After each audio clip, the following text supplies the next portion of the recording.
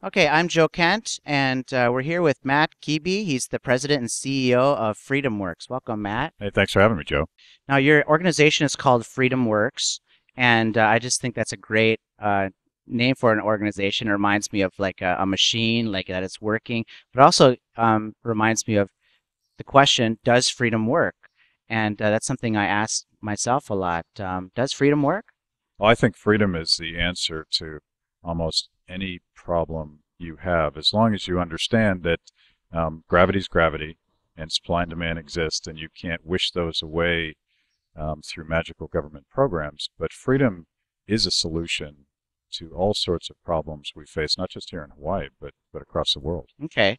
Well, I'm going to look at a few different areas of life and ask, does freedom work? So, what about the post office? Would freedom work there, do you think?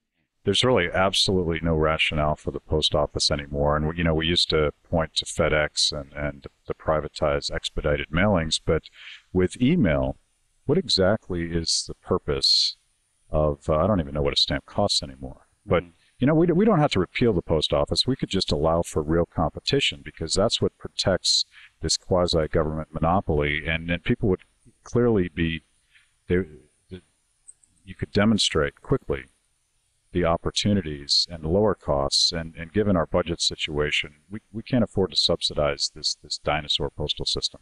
How about, I mean, I'm picking on the things that we all love. How about the public library? I mean, yes, freedom's a great idea, but hey, it's nice to have free books. I mean, isn't that freedom?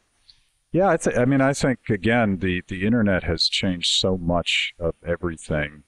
It's very easy to get access to good information now, and you don't really need a library the way you used to. Hmm. What about people who say that, well, we need big government to help the poor, and some people are needy, and some people, and we need to tax the rich because they've got all the money. And what do you say to that argument, the bleeding heart argument?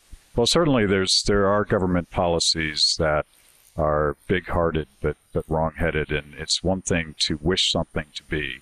Wouldn't it be great if we could create a perfect safety net for all poor people that genuinely needed that help, and no one would abuse the system? But the problem is, government doesn't work that way. Government has its own marketplace, and it's all driven by incentives, and there's always a gaming of the system. There's always politicians that use programs to control people, to actually hold them down, lock them into a program like Social Security. This is a question of control and dependence.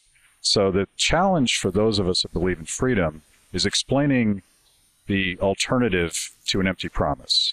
I'm going to protect you in retirement. Here's Social Security.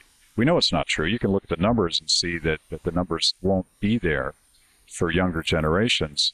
But how do you explain freedom and compound interest and the opportunity of taking a risk and controlling your own destiny? That's a little more challenging, and I think we need to figure out the language to do that. So we're not against retirement security. We're against a one-size-fits-all system that simply doesn't work. We're kind of talking about freedom and libertarianism, and do you consider yourself to be a libertarian? I do. I do. Okay. Right now, there's a lot of talk about libertarians in the world right now. Certainly more than there was 10 years ago, I'd say, and especially after Ron Paul ran and lost, and now a lot of Republicans are asking questions about libertarians. Do you think there's a place for libertarianism in mainstream America? I do, and I think there is a trend, certainly in the Republican Party, certainly in public opinion. Ron Paul is a good indication of that. Rand Paul's filibuster is a story I love to tell, because there was a time at the beginning of that filibuster that mainstream media, the Republican establishment, the Democratic establishment, everybody was making fun of Rand Paul. They're like, you're going to make a fool out of yourself. Mm-hmm. And this, keep in mind, this was the ultimate insider institution. This is what Strom Thurmond used to stop a Republican civil rights bill in 1957, ultimate insider tactic to protect the status quo. Rand Paul flipped it on its head, and he did so because there's a community of people armed with social media like Twitter, and we were literally able to change the conversation, talk about civil liberties, talk about limits on executive power. What a radical idea that is. And by the end of that 13 hours, the same mainstream media outlets that were ridiculing Rand Paul declared him the new head of the GOP. That's the power of decentralization. That's the power of the ideas of freedom. Is there any place in the world where freedom doesn't work? No, freedom works everywhere. As long as there are people and our strivings and our desire to do better for ourselves and our families and to continue to discover, to continue to fail, to pick ourselves back up, that is the process of freedom. That's the beauty of what Hayek called the spontaneous order. It's an opportunity for all of us. And I think it works. I think it works everywhere, despite cultural differences, despite economic differences. The opportunity is there. Great. Well, thanks so much for coming to Maui and visiting with us, Matt Kibbe from FreedomWorks. Thanks, Joe.